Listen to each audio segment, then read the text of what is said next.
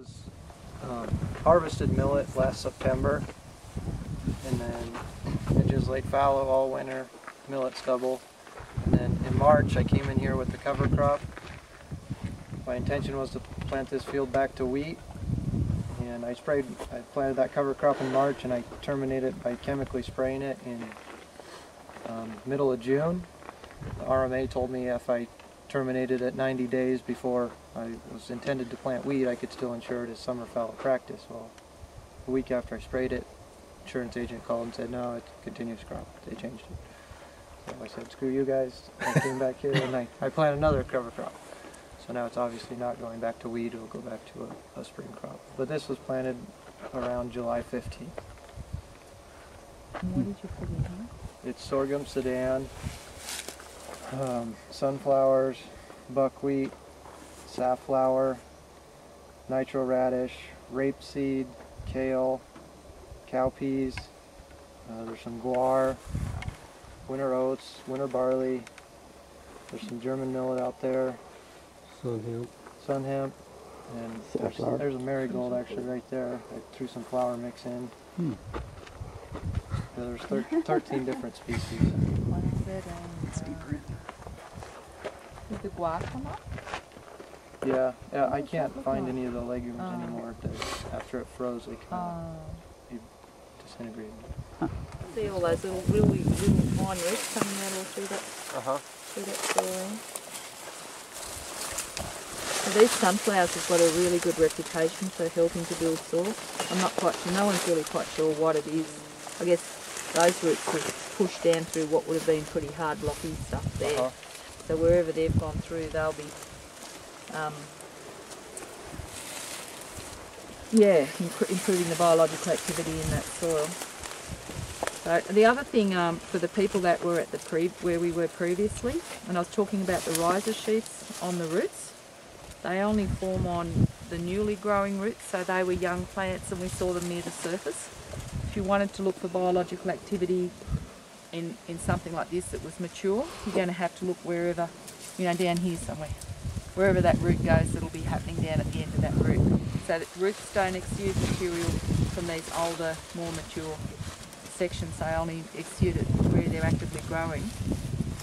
So that with something like, just to get off this topic altogether and talk about the previous place we were was moving towards a rotational grazing system. With a pulse grazing system, if the forage is allowed to grow and then grazed in a short grazing event and then allowed to rest again so that it can recover its photosynthetic capacity and then grazed again in a short high intensity grazing event, what will happen in that event is that a lot of roots will be pruned into the soil to equalise the biomass, and then it grows new roots. And it's the growing of the new roots that have the biological activity. That's like if you just leave a plant, like we were just talking about the CRPs, they're not grazed for 10 years or something, well everything just is going to run down there. You need, like grazing is a stimulus provided it's they're grazed appropriately. So what we're seeing now compared to the field that we were in before with the cover crop that was only young, and we saw the riser sheaths and everything, you're not going to see them, as I said, you're not going to see them all around these old roots. Okay, so these roots will have changed the biology in that soil as they pass through that soil, and they'll be, however deep they went, they'll be changing the biology further down. Someone also asked whether your brassicas will form mycorrhizal relationships. So I'm assuming that everyone knows mycorrhizal fungi form symbiotic relationships with about 80% of flowering plants, not including brassicas. But if these are growing in a community with other plants, they will link up to the mycorrhizal network. So all of the plants here are joined together through networks of mycorrhizal fungi. They communicate with each other, they swap nutrients, and the mycorrhizal fungi are also important for bringing water back to the plants. These guys aren't mycorrhizal, but they will link into the mycorrhizal network. So they're not anti-mycorrhizal, put it that way. But if you have like just a monoculture of some kind of brassica like canola, beets aren't mycorrhizal either. So if you just have just that one species that's not forming mycorrhizal relationships and hasn't got other plants in a community to link to, then over time that soil will become very low in mycorrhizal activity, and mycorrhizal fungi are really important for transporting nutrients in soil, transporting water in soil and improving soil structure. So it's great to see a community of plants like that. Is there a species that are more adapted to mycorrhiza? Well, these sunflowers are highly what's the word for it? They can actually improve your mycorrhizal colonisation in like the number of spores that you've got in soil. Sunflowers are great for that. Obviously these guys won't improve mycorrhizae, it's just that I'm saying if they're in mixtures they won't inhibit it either. It can be used by plants, and it can be used to grow more plants. So you can actually produce more biomass by having the water down there. And water on the surface is not going to be much use to you. Right. So by having cover crops, which yes initially may use a bit of water, over time they're going to improve the way that water infiltrates. It's going to infiltrate deeper into the soil and be held better, because when your soil down deep is like all these little aggregates like this, the water that goes inside those aggregates is protected as well. So your soil will infiltrate water faster and better and deeper and hold it for longer, and you over time will grow much better and better crops. So the bacteria that fix N need energy, and they get it from the sun. The plant is the conduit for that sunlight energy, transforming light energy to biochemical energy in the form of sugar and transmitting it through the plant. If we supply N, the plant doesn't need N, so it doesn't photosynthesize at a high rate. So if you had in a fertilised field, your wheat, for example, would be brixing at about 2 or 3 units. It's just on the scale, on the refractometer. In a biological system, like say following a cover crop, or in a pasture crop system, or maybe in a compost system, they might be brixing up around 20, which means the plant's photosynthesising at a much, much higher rate. It'll still look the same, they're the same height. You can't tell by looking at it how fast it's photosynthesising, but you can measure the Brix level. And if the Brix is high, anything over 12, they say it can't be attacked by insects. That seems to be common knowledge. There's no research papers on that, but that's what people generally say. If the Brix levels are above 12, it can't be attacked by aphids or anything. It won't get rust, won't get root rots. I mean, there's just a whole lot of things that go. You need a refractometer. They come back, they see tissue tests come back with virtually no nitrate, and they go, "You're not going to get grain yield. This is in a biological system, right? You're not going to get any grain." And then the guys that they've set it to are getting the highest grain yields and the highest quality in the state. So they say, well, how does that work? They say, well, you don't need nitrate. You don't need nitrate in the system. There's actually heaps of nitrogen there, but it's total. It's like amino acids, it's proteins. You know, it's in a organic form rather than inorganic form.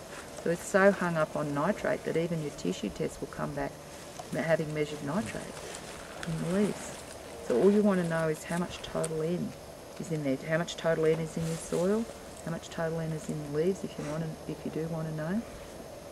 But yeah, measure Brix and see. Now the only thing with Brix, obviously, it's measuring photosynthesis, so it's going to be different in the morning to what it is in the afternoon, etc., etc. So you have to be able to calibrate that so that you know you've done it at the same time every day and that sort of thing. You know, with why spray it out? Like what it would cost you to drive over that land and spray it. You could drive over that land and plant something else into it to make it more diverse. Why not put some, some peas and some vetch and some other things in with the volunteer wheat, and just improve the diversity of it instead of spraying it out. Mm-hmm. You know, make it into it's a ready-made cover. I'll tell you what the producer's side of it is that volunteer weed is a vector for the mite that gives you the next disease. Yeah, and if you raise your Brix above 12. I'm with you. You're speaking to the choir. I'm all about the refractometer now. How does something, if this is the soil surface, how does something down here know what time of the year it is, or whether it's night or day, or whether a plant's living or dying or whatever?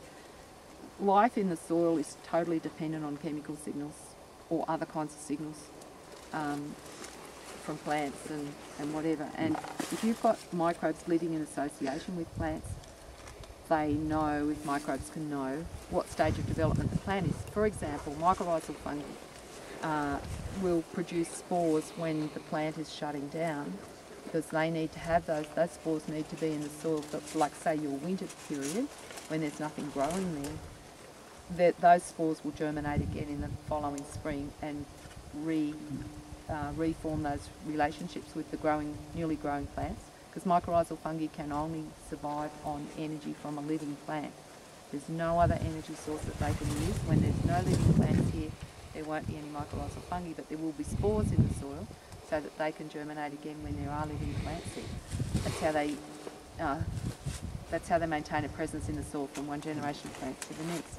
Now, if you had a like what you had before when you sprayed out your cover crop when it was still in an actively growing stage, mycorrhizal fungi, didn't know that was going to happen, because one day those plants were photosynthesizing and channeling lots of carbon to the soil, and mycorrhizal fungi going, oh wow, this is great. The next day you come and spray them and that's all over Red Rover, and they haven't produced very many spores. So they're always producing some spores, but not very many.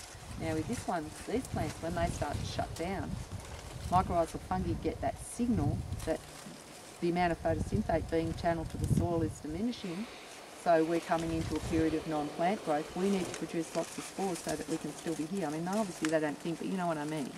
It's like it's an evolutionary thing, or it's a natural thing, that's for sure. But if you wanted to maximise biological activity, it's better to let the plants go through to at least a certain stage of maturity. Magnificent beaches around the Australian coastline. I don't know whether anyone's been there, but it's one of our positives is that we have these beautiful sandy beaches, and behind the beaches there's sand dunes that have got plants on them that always used to amaze me, that the plants were always green, never ever water stressed, and they were growing in metres and metres of sand. You think, where do they get the water, where do they get the nutrients, how can they grow so well in pure sand?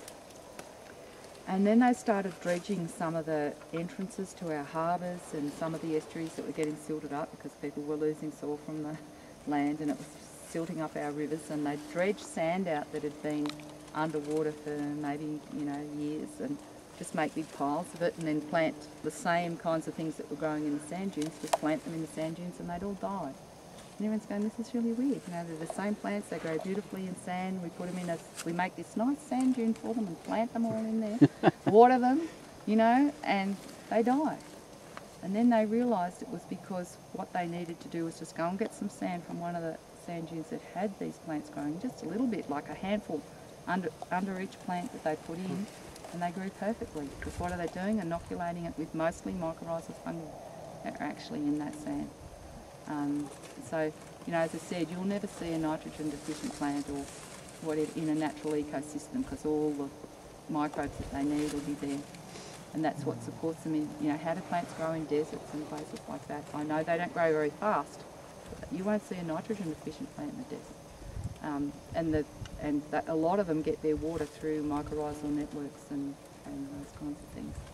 So we think in agriculture that all we need to do is do some variety selection and get a better variety of something and put the right amount of fertiliser on and cultivate or whatever we're going to do to the soil to get a nice seed bed, or whatever. We think that the agronomy, it's all about the agronomy. It's not. It's all about the biology, and it's all about the microbes.